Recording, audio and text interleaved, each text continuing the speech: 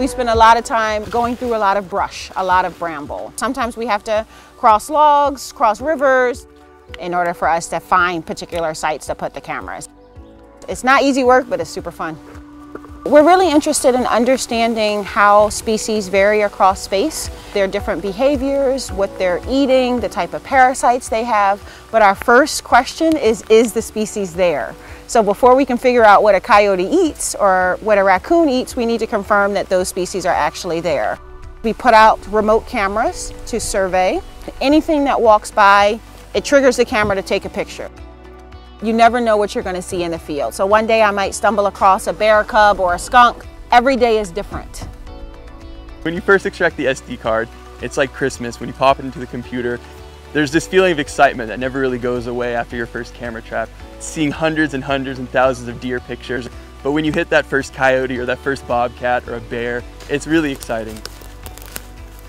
There's a couple different habitat types that kind of merge in a single spot. We want to try to get as close to that intersection of different habitat types. So we have about 350 meters to go. Some studies actually do pick their points ahead of time.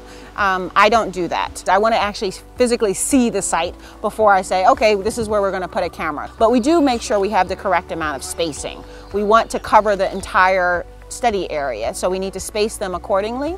And here we're using about 500 meters, so a half a kilometer is how far we're spacing the cameras apart. We're literally crawling on the ground to make sure that the camera will trigger and detect whatever walks in front of it.